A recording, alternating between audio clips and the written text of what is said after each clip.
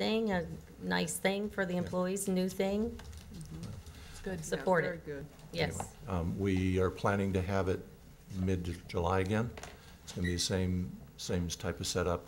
We will have, and I would strongly encourage anybody that again, it's not a full-blown physical, but they do some biometric screening that is pretty important and very non-invasive. And we're going to schedule that again. Last year, we only had 19 employees take advantage of that. A lot of employees say, well, look, I can go to my doctor and get a full physical, but anyway. So as we get this thing kicked off, we'll send out the information. Thank you. Thank you. Thank you. Can somebody take that down? Thank you. And is there any way to black it out? We're working on it. Good. Okay, now we're moving on to New business? new business, which is the request to designate a passenger loading, unloading, and parking area for horse-drawn carriage. We've had an application. Yes, for the record, Terry Tubbs, zoning official, we did receive an application for a horse and carriage to run basically the historic district and the downtown areas where she would like to operate. She was planning on Thursday, Friday, and Saturday evenings, 3 to 10. That's her jump-off point at any rate. On those days, it would be very difficult to park a horse and carriage in the downtown area, parallel park it. So we just thought there was a need to designate an area that would be specific that she could use. She has to observe the one-way street, signalize intersections for 41. What she's proposed at this point would only be to cross 41 southbound. She's not going over to the east side at this point, but it's mostly for the downtown businesses. I think it sounds good. Makes sense. Yeah. Yeah, I like it. All that work we did, paying off finally. Yeah. Yeah, it'll be Good. fun. Good Okay. solution. Good Yes. solution. Thank you. Hopefully she's successful. Yeah. Okay, now recommendation from city officers. Howard. We had a question from the audience, where is this located? It's on Taylor, by Coldwell Banker, near the corner of Marion, on the west Mitchell, can you flip the picture side of up there? Taylor.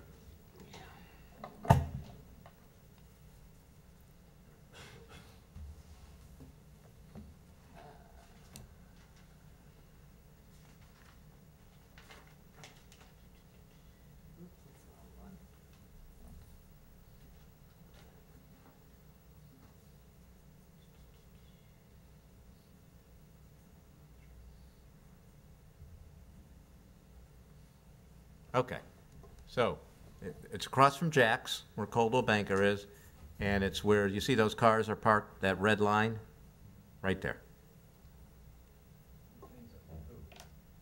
She does. It's all in the ordinance that we worked on.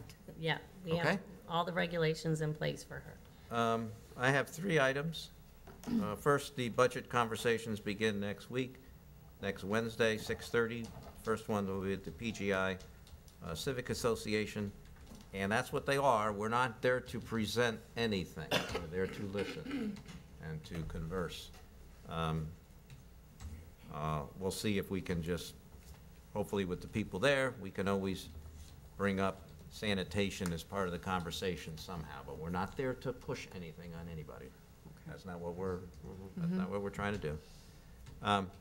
I talked with the county administrator this morning regarding the South County overlay, and they are trying to get a workshop scheduled. I don't have the date yet, so. I don't Joint have- workshop, or what kind of workshop? I don't know. He said Okay. workshop. Oh, workshop. He said workshop. Workshop for us Okay. or workshop for the people? Don't know. I think it's mainly for the county commissioners, Okay. at least. Oh, all right. Because they're the Okay. ones that are gonna have to say yay or nay. I mean, Okay. we've been saying yay. We need to get a yay over there. Okay.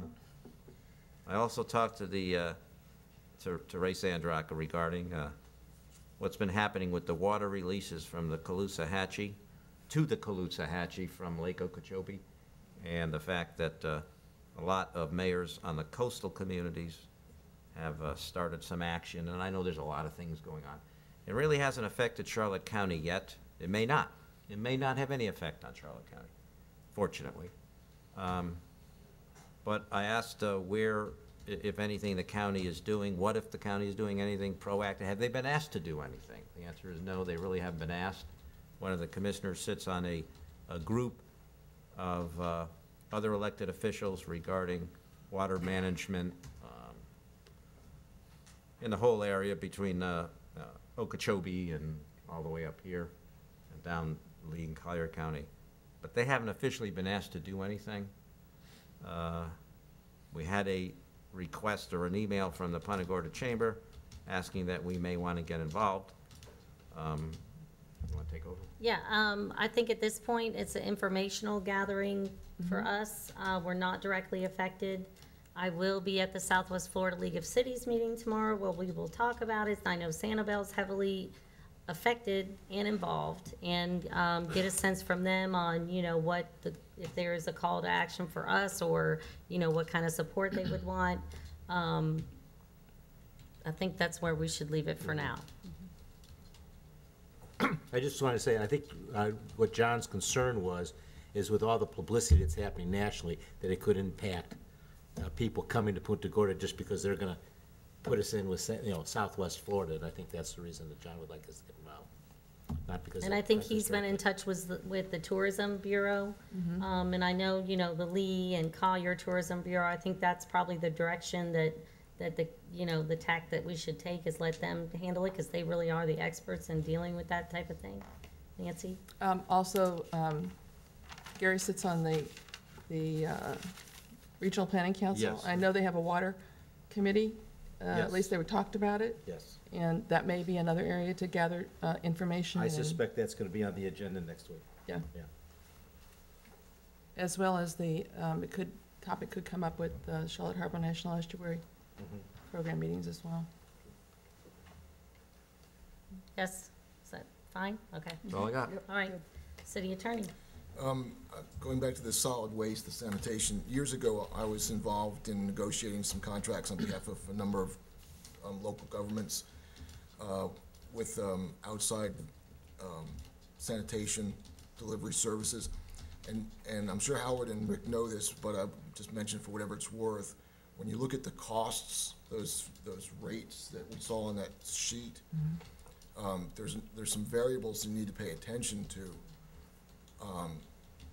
Sometimes the actual cost of the pickup of the solid waste is reduced if they are able to do the recycling, and so it's sort of a loss leader on the one side, but you pay for it on the recycling.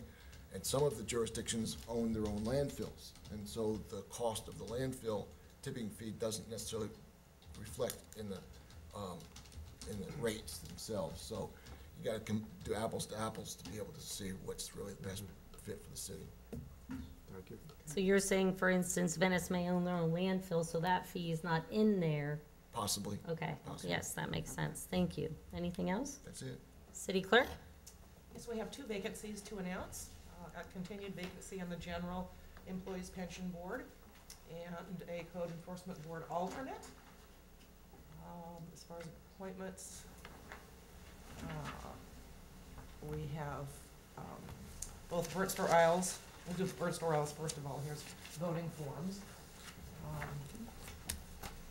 Mr. Gary Brewster's term has expired, and we have Mr. Sean Harrigan, Mark Long, and Jack Pryor interested in serving on Burnt Isles. And I would just like to publicly thank Gary Brewster, because he served the allowed number of terms. Yes.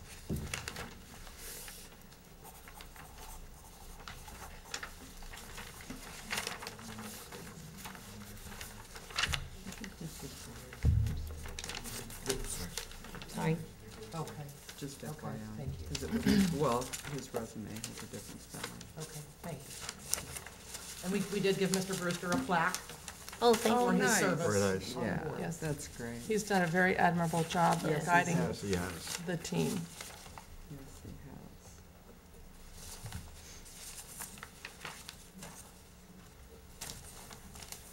has.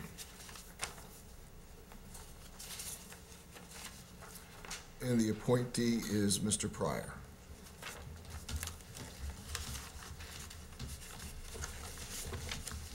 Okay, next we do have an appointment for Punta Gorda Isles Canal Advisory Committee. With interested parties is Carol Geiger, Frederick Court, and Dennis O'Brien.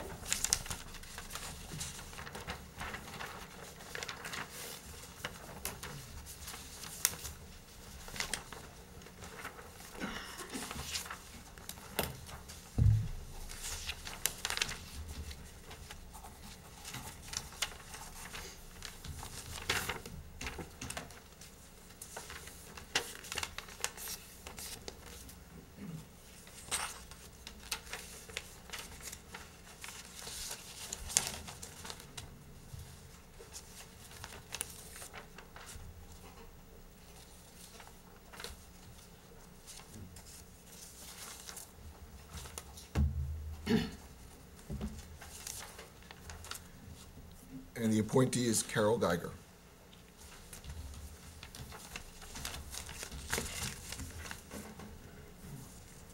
That's it? That's it. Thank you. Okay, policy, yes? When is the next meeting of the General Employees Pension Fund? That is March 10th. And we will likely not have We will. a complete board. We have currently 4 members on the board that I'm sure that they can handle things in the interim. Okay.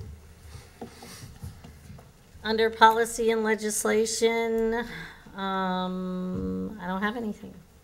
Under mayor, council member comments. Kim?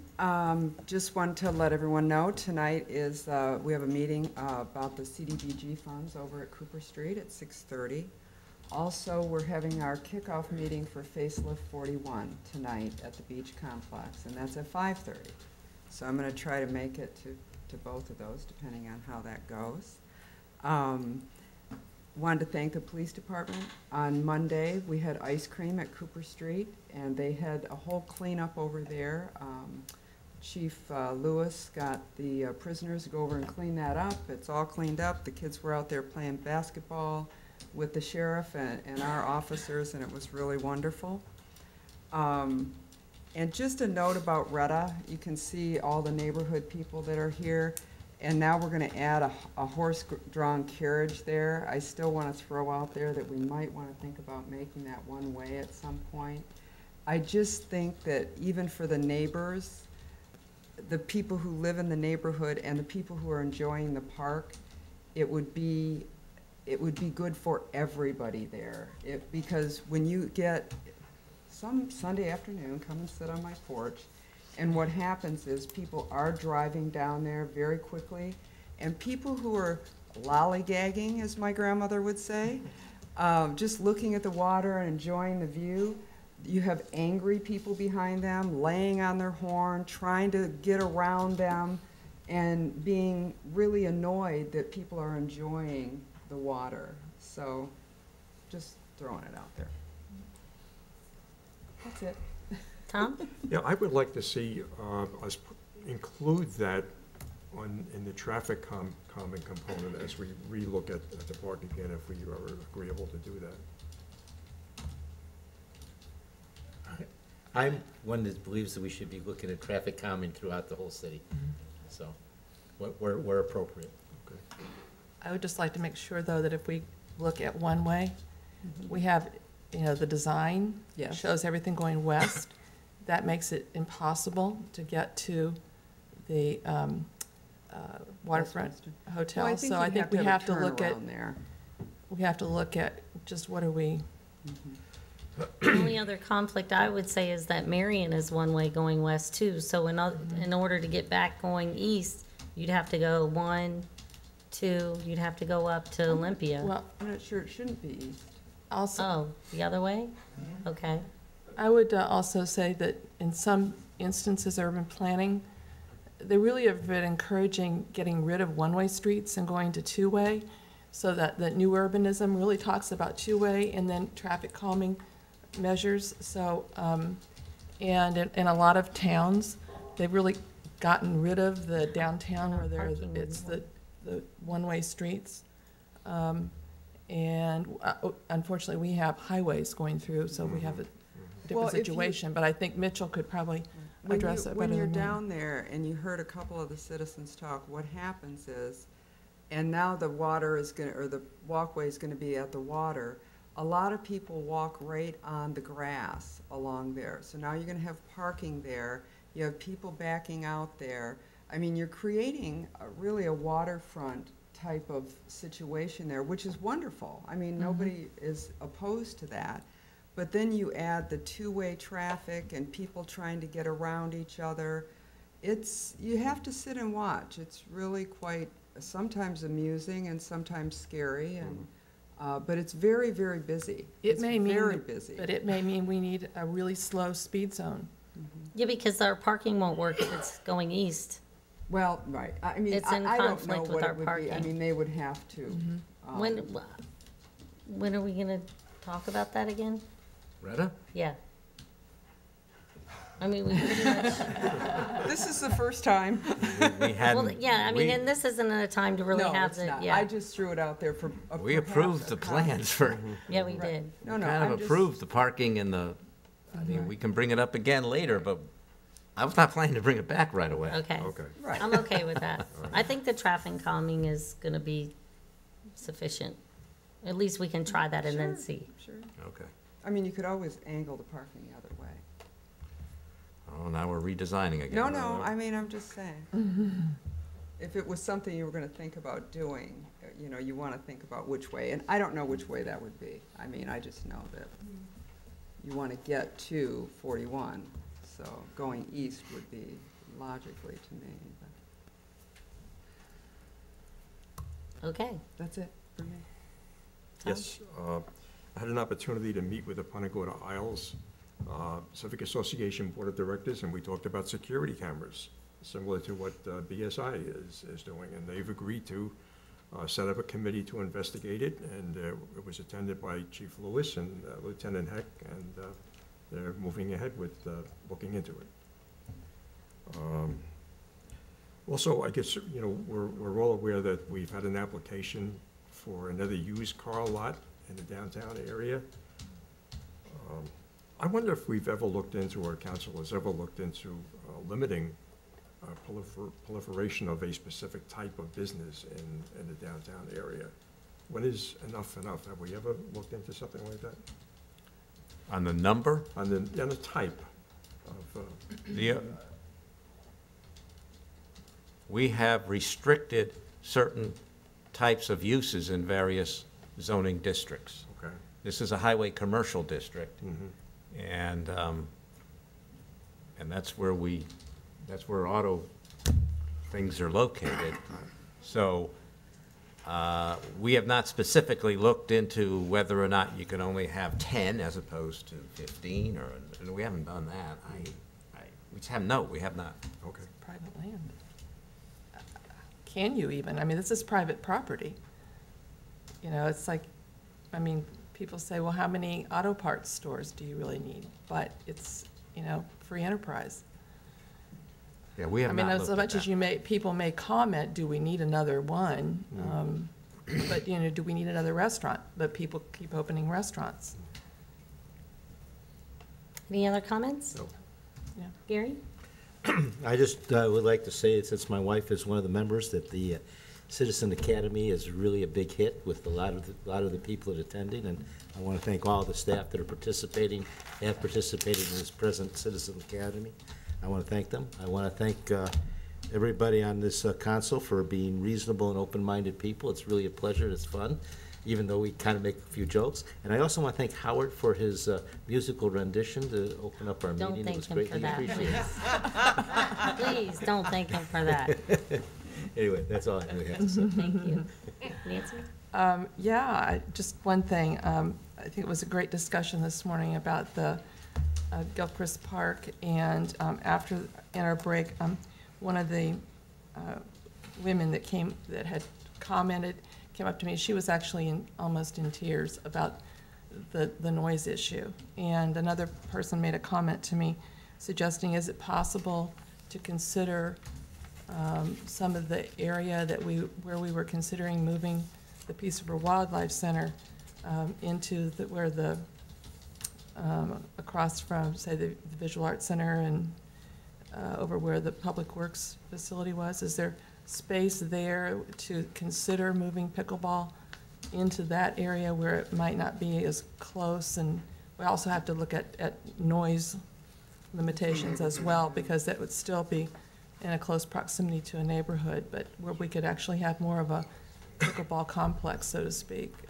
Not there. That's in Any a other- real neighborhood. That was just a comment. I'm just Okay. throwing that out. Thank you. I'm just communicating what has been passed along to me since since I can, so. You'd be surprised how far that sound carries. Oh, Can you hear it, Howard?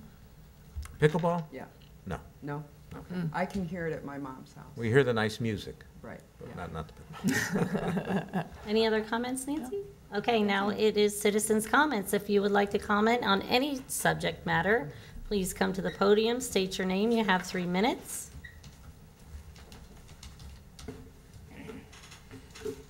Jay Buckley, Punta Gorda. I just wanted to make mention, I think a plaque while you're doing those should certainly go to Murray Thornycraft. He's going through some tough times, and of course that's what's created that vacancy on the Canal Advisory. I don't know whether I'm the only non-techie in this city or not, but I don't know. I don't use Facebook. Like some people live by it, but I would suggest that you also have your recommendations to the city manager on the website. I mean, I know the kids and everybody, they live by Facebook. And I agree with Kim on the one-way on Retta Esplanade for a couple reasons. Thinking down the road, you know, we're going to have a waterfront activity center in that area, which is going to be another traffic problem. And I would encourage then you guys decide which way you want it to go, but it certainly should be one way in the direction of the diagonal parking, not opposed to it. Because I've Okay. seen some bad accidents that way. Thank you. I am blonde. I would just like to comment that our Facebook question is always in the weekly report, and anybody that receives that by email is more than welcome to respond to any one of us through email on the Facebook question, because it is in the weekly every week, correct? Yes, the Facebook is one tool of many, and we get a lot of emails directly from people, and we encourage that. Yes, We'll emphasize that again. yes. Go ahead. I'm Donna Snyder, and I live in Punta Gorda. My concern has been for quite a while that most of the big axle trucks and the big tonnage trucks and even 18-wheelers have kind of been passing it around to each other that Gill Street is a wonderful shortcut to delivery trucks, concrete trucks, dump trucks from Williams all the way down to Marion if they're going out to Punta Gorda Isles. And I'm concerned, since we're on part of the brick street, which I don't believe the bricks were ever put down there thinking that 40,000 pounds plus 5-axle trucks would ever drive down them. But I know even 5 years ago, Gill Street, the brick part of it was fairly flat, not a lot of dimples. But that's not the case anymore. And I know there are signs that can be put where it limits tonnage or it limits axle size to particular streets. And the 18-wheelers that are coming south on 41, they can turn on Williams and they can avoid 3 or 4 red lights if they're making deliveries down at Fisherman's Village. So they just come right down the middle of the residential area onto the old brick streets. And we have a lot of children on Gill Street, particularly in the afternoon. And that is kind of a concern to me. And I have a front row seat. So that's all I want to say. The signs, I don't know how expensive they are, but if these trucks want to come down, turn on Williams off of 41 and come down Gill, they can come as far as Virginia on an asphalt street, then turn and go west on Virginia, down to Shreve, and still turn and be on asphalt, and they can avoid the brick streets. So that's what I wanted to say. Thank you. Actually, that occurs on A lot of Durance, it occurs on Gilchrist, it does. it occurs. Can we put that on, can we talk about that? Ray Rose again, once more. Going back to add to what David said about the refuse fees, not only do you have to consider who owns their own dumps, but also what service you get without the add-ons. It's kind of a case like, do you fly Southwest or do you fly Allegiant? One is all-inclusive, and the other one is every special activity carries a fee along with it. So please be sure they're all-inclusive pricing. Our garbage service here is fantastic. Thank you, Ray. Sheila Yeager, one more time. I live on Red Esplanade, and as someone who lives there and works outdoors a lot, I can tell you that right now there are a lot of people that drive down there that think it's one way, and we see that at least once or twice a week. And if you put the angled-in parking in there, I think that misconception is going to become even more prevalent. So it's something to consider when you make your decision, that already there's a misunderstanding, and the angled-in parking will increase that misunderstanding. Thank you. Thank you. Citizens' comments on any topic? Seeing none, we are adjourned.